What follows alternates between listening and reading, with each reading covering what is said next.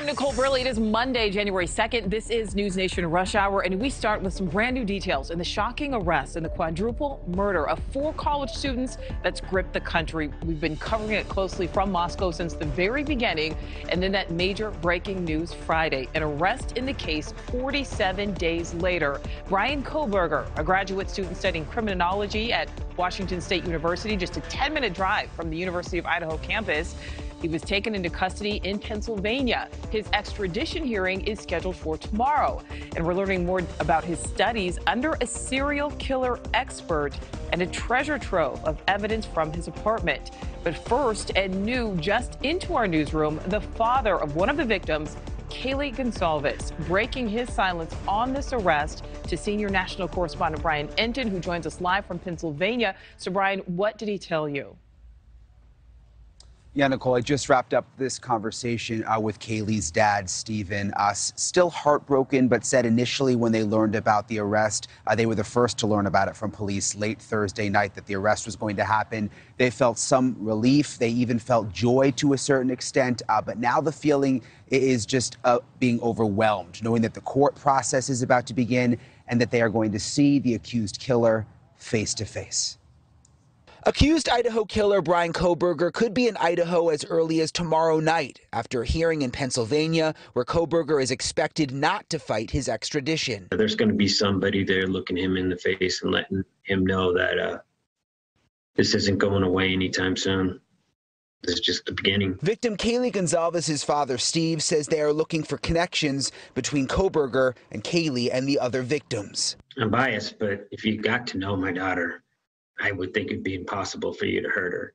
So I think a little bit of us all kind of felt like this was somebody who didn't have a chance to meet her, talk to her, get to know her, because she was a very likable person and she didn't have a mean bone in her body. So I think there's a little comfort in knowing that this person wasn't somebody she trusted and loved. Kohberger's public defender tells NewsNation in mid-December Brian's dad drove back with him from Pullman, Washington to Monroe County, Pennsylvania in the white Hyundai Elantra police have been looking for.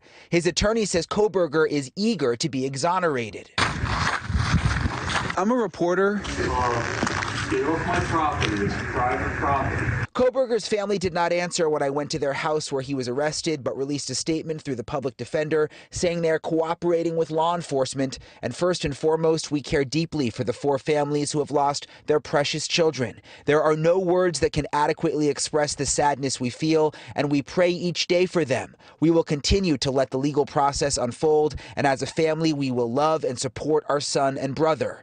Before moving to Washington State University to get his PhD, Kohberger got his master's from DeSales University in Pennsylvania. NewsNation has obtained this photo of Kohberger taken during a group project at DeSales University in 2019.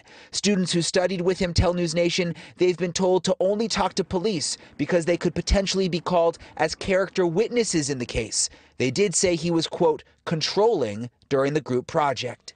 What do you make, Steve, of the fact that, he was getting his PhD in criminal justice and had his master's in criminology, and sort of had this knowledge of the way the system works?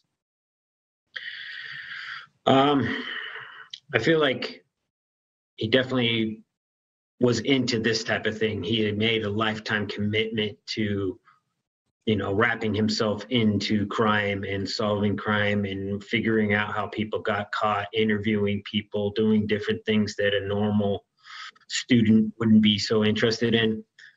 So I think he maybe got a little overconfident and didn't realize that there really is no perfect way to commit a crime.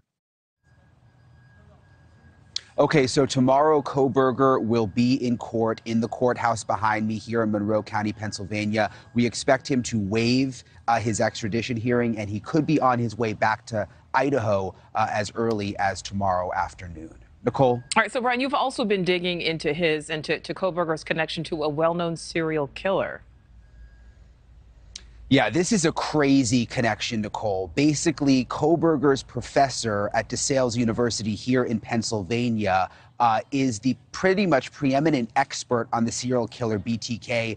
Interviewed him, had a number of intimate interviews with BTK, the serial killer, over the course of about 10 years, and then wrote the autobiography on BTK for BTK. BTK's daughter is speaking exclusively with us about this connection and even questioning whether Kohberger may have been corresponding with her father in prison. You're going to hear that exclusive interview coming up in about 30 minutes. Thank you for watching. Go to newsnationnow.com to find NewsNation on your television provider. And don't forget to click the red subscribe button below to get more of NewsNation's fact-driven, unbiased coverage.